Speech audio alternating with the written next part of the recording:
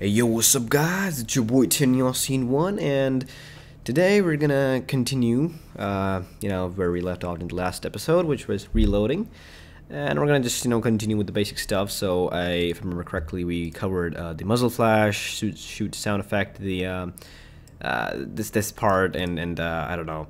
And these two were basically left, and I think I'm gonna leave this for the later episode. Really short one, don't worry about that, and don't forget the dank memes, but of course, because, without them, it just doesn't fulfills everything and all. And I have no clue what this is, okay? Just ignore this, okay? This is useless, okay? Anyways, oh, and I really apologize for uploading this tutorial really late, because I've been really busy, and I just got time finally, and yes, I will really try to keep up with my pace, and hopefully upload multiple tutorials a week. And yeah, so let's get right on and do it.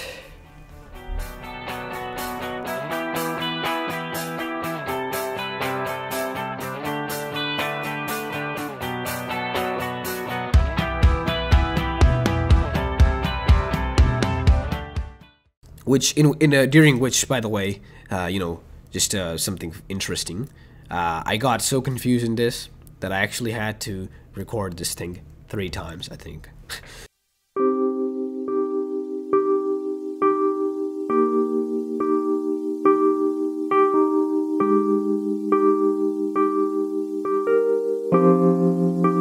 I just got too confused at all, because last I coded this was months ago.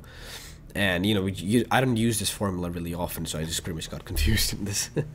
Anyways, so we got the reloading as well. The reloading works, but we need a proper animation, and we need to be able to properly shoot, basically. How do we do that? Okay, this is going to be a bit different, okay? So we're going to create a new function, and we're going to call that, I think we're going to create a new function. I'm not really sure entirely. I think we might not have to create a new function, actually. Yeah, we're definitely creating a new function. So, yeah, we're going to create a new function, first of all, maybe second of all. And we're going to call this private void do reload. Okay? And basically this do reload will, I think, in turn, I think this will be the one responsible for playing the animation. So we can create a new variable inside of the, what can I say, the animator, and we can see animator controller. So I'm going to say anim.setTrigger. We're going to create a new trigger. We're going to call this a reload. We'll call that reload. First of all, we're going to pretty much, I don't know, maybe just trigger it. So yeah, maybe we can just set the trigger and we can reset it right away. I'm not sure. Let's kind of go back and see what happens. So we're going to go back to the animator window, and we're going to pretty much create a new trigger, and we're going to call this reload.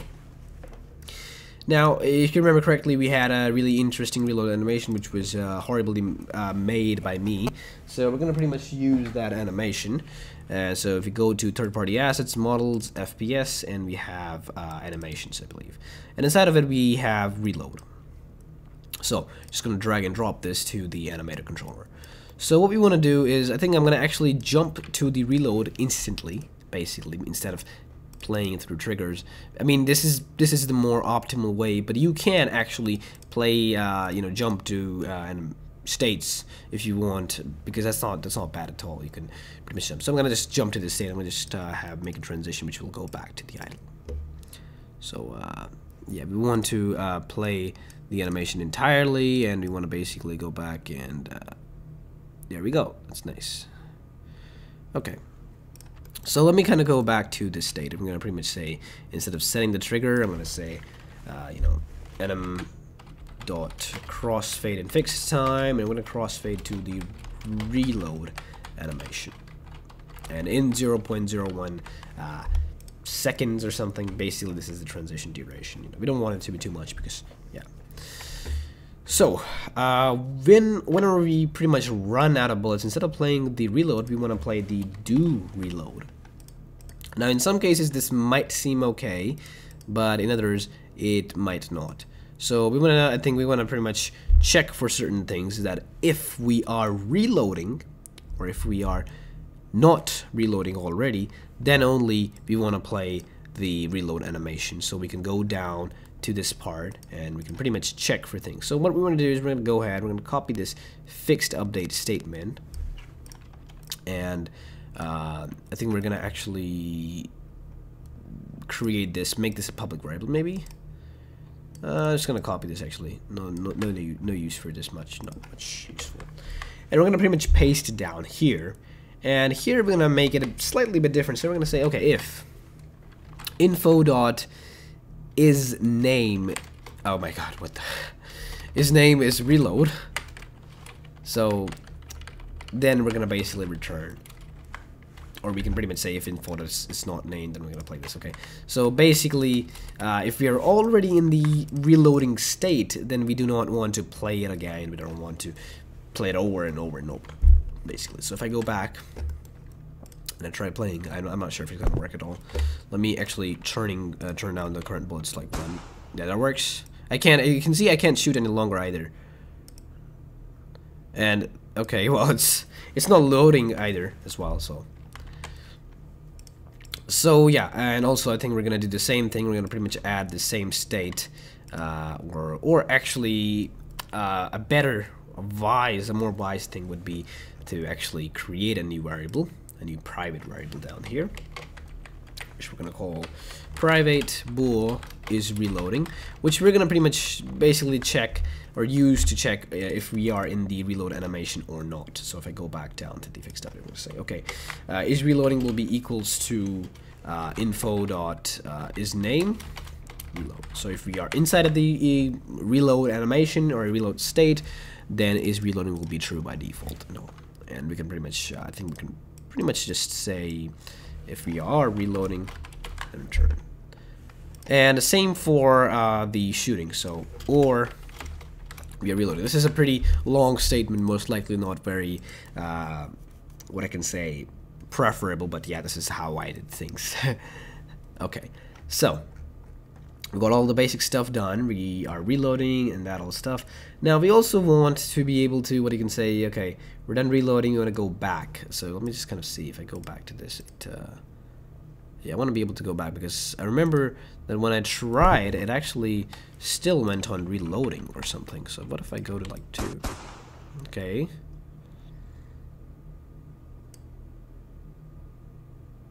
Alright, we got back, but you can pretty much see that, you know, the bullets were not reloaded. Now there are two ways to which we can pretty much you know, do this thing. We can add in the actual bullets. One of which would be that we can pretty much check that, okay, well, are we in the reload animation or the reload state?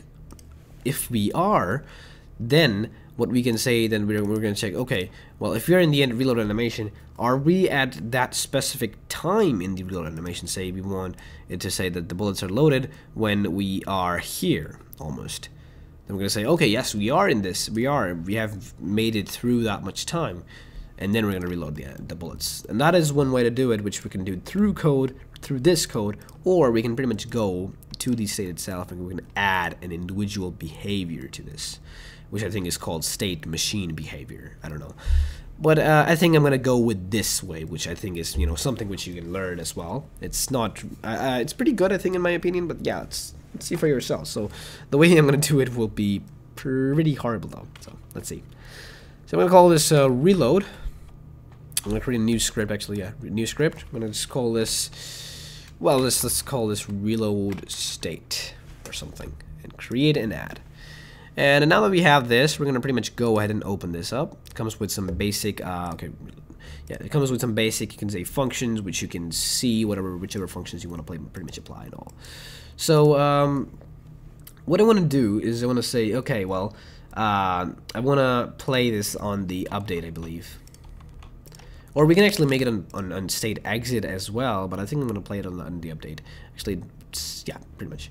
So we're going to say something like something called, I'm going to say public float reload time, which I think I'm going to make it like 7 or something.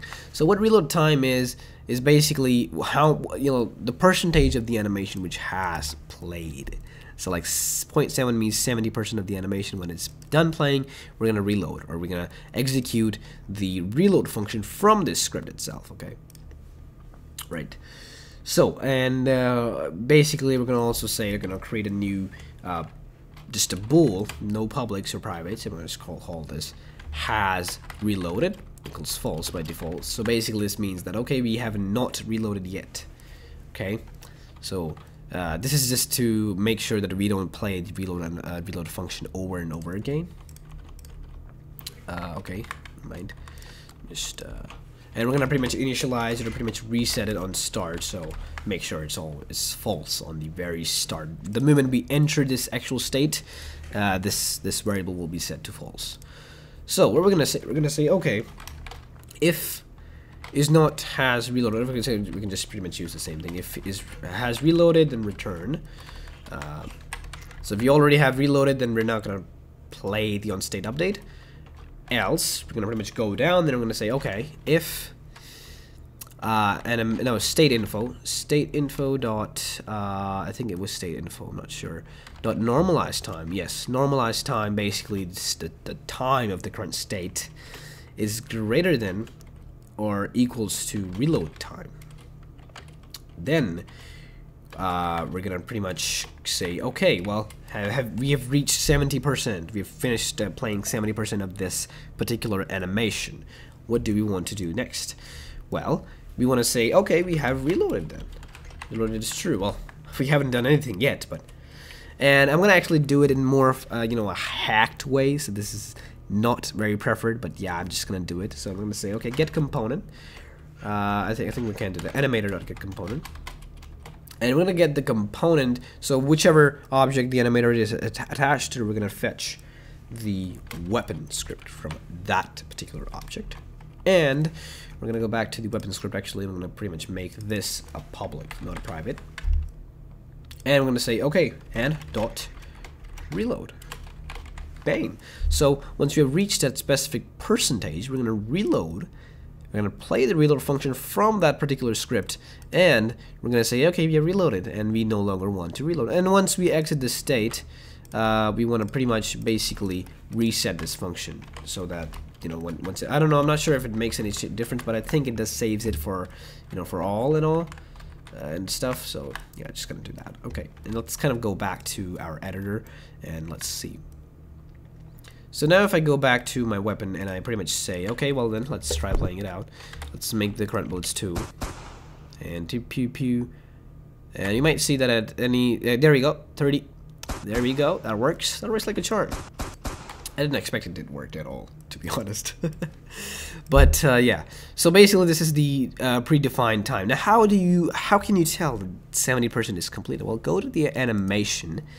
And if you select the animation, you can see this this percentage mark down there in the preview window. And if I pretty much scroll, you can see that the 70% is right there.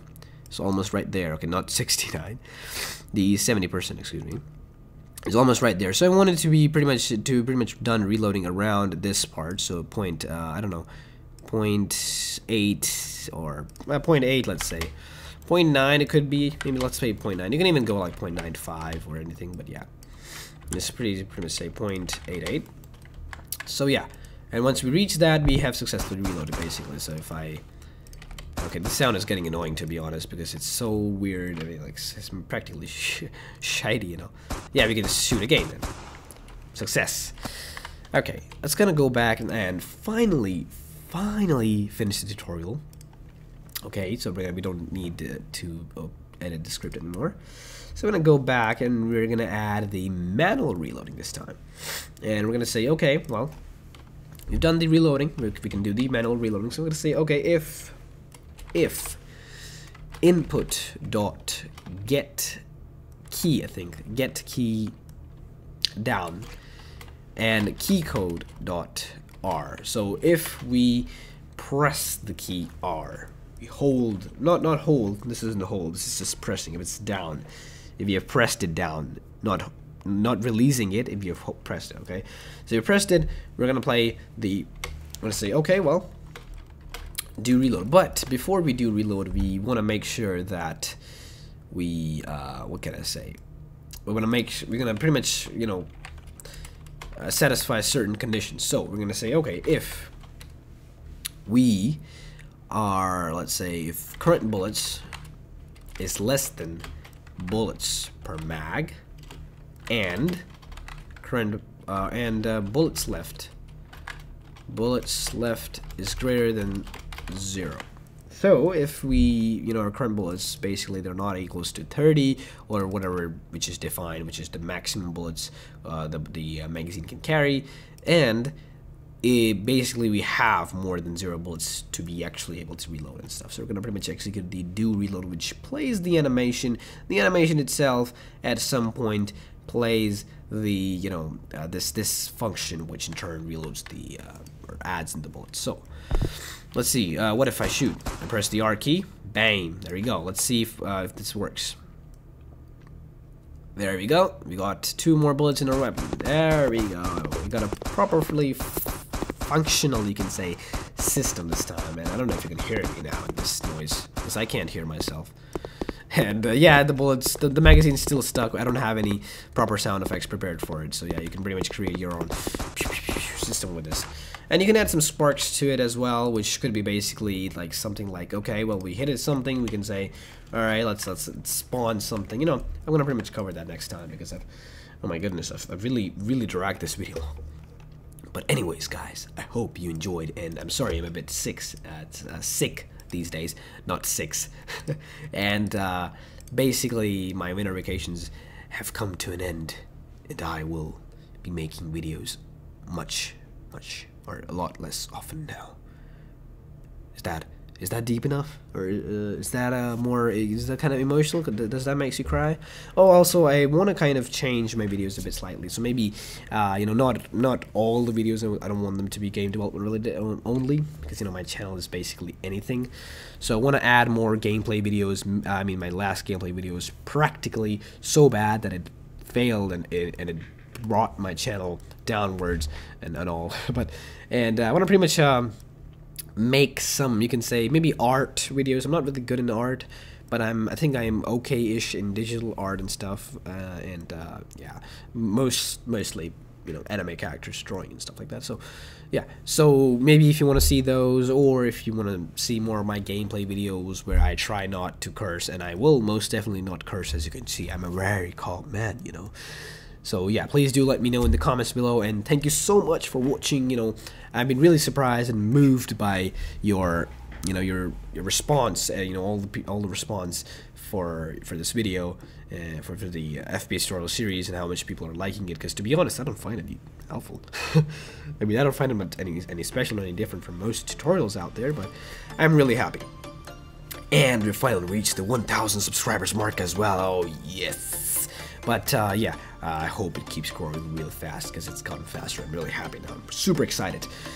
And thank you so much, guys, for watching. And it's 11 p.m. and I should sleep right now, because I gotta wake up at like 5 a.m. in the morning. So, and yeah, I will see you in the next one.